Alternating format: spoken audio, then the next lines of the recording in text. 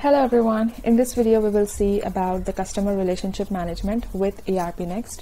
Now before going into that, first let's see a brief about what is customer relationship management or what is CRM.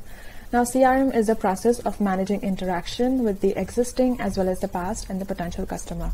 So by using CRM we try to improve the existing customer relationship as well as we also try to acquire new customer.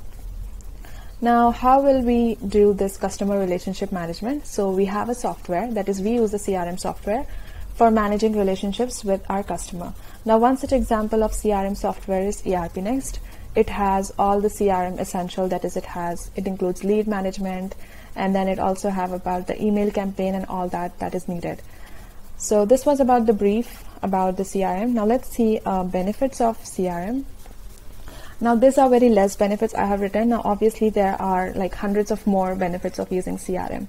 Now one of the benefit is that it has a profitability, and then it also ensures end-to-end customer engagement, thereby improving the relationship with our customer base.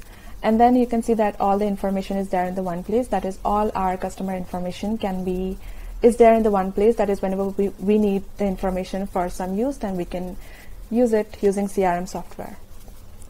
Now this I got it from the zoho.com. So you can see that with CRM you get 300% improvement in the lead conversion rate. So this is like enough to convey you that why CRM is important. You know, like with CRM we have 27% improvement in the customer retention also.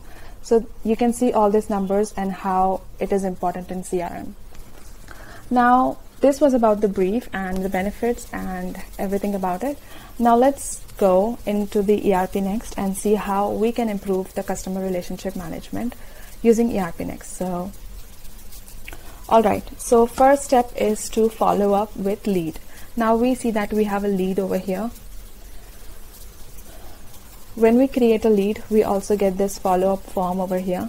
So what we can do is we can follow up with the leads in order to maintain the proper relationship. All right. Now, next one is the customer grouping. So let's go to the customer grouping here.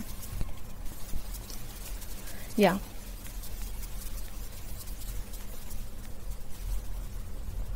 Now customer grouping, we can assign, you can see that we have these different customer groups over here. We have commercial, we have government, individual, and non-profit. So with customer group, we can assign the default credit limit. So credit limit is a maximum amount of credit that you are willing to offer your customer. So you might want to offer a credit limit to a commercial customer, and you might not want to give it to government customer or individual or non-profit customer.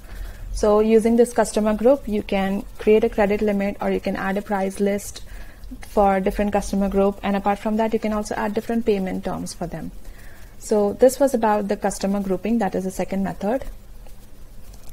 And then we have the third method, that is we can also check the inactive customer report.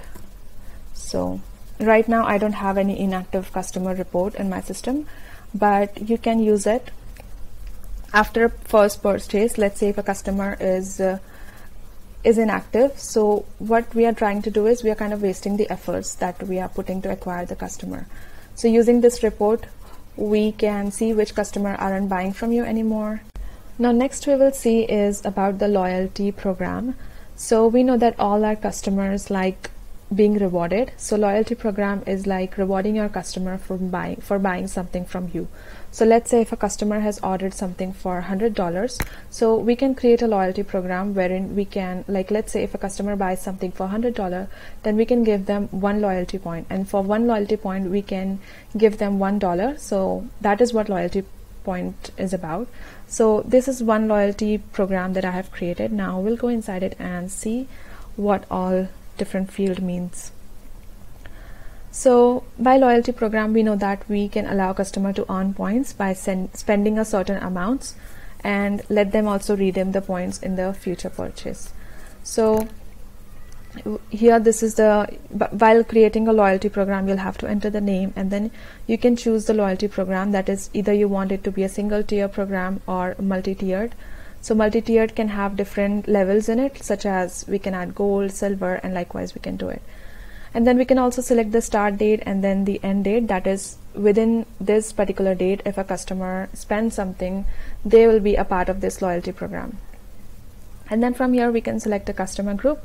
So like I told you, if you want a specific customer group, if you want the loyalty program to apply for a specific customer group, then you can add it, like we saw this point before. So let's say I want this loyalty program for the commercial customers.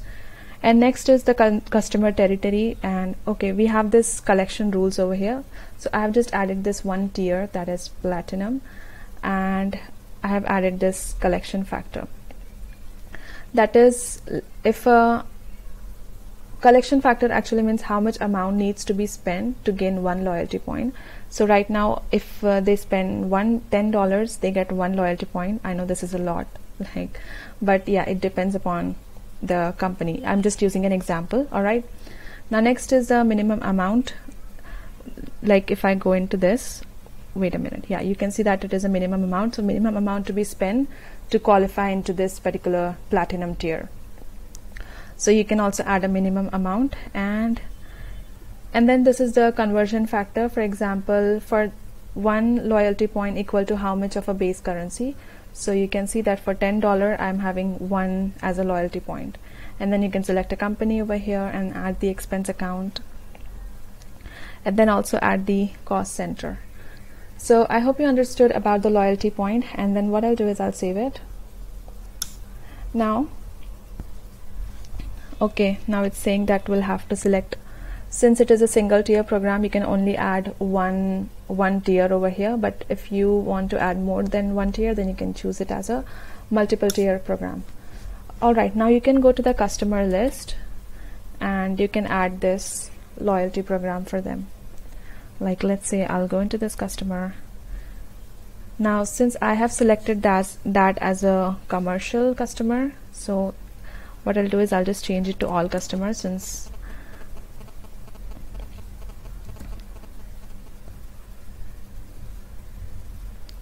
all customer groups. Okay. Alright, let's go back.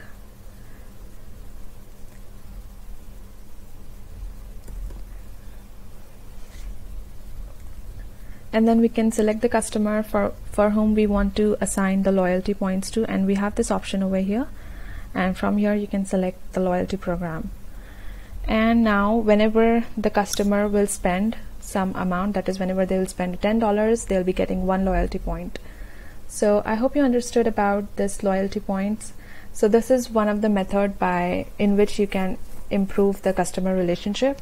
Now another one is by providing a constant support, or by providing a platform through which they can communicate with you. So in ERPNext we have issues. So with this issues form, let's say if I want to create a new issue, then you can also create a new issue over here. It comes under the portal section, so you can add a subject about if you're having any issue with maybe with the order or maybe with the service, then you can anytime you can write it on the subject, and then you can send the description, and you can also attach the image if you have any problem with the order and all that. So this is how you can improve the customer relationship management in using ERPNext. Now I hope you understood all these points, and thank you so much for watching.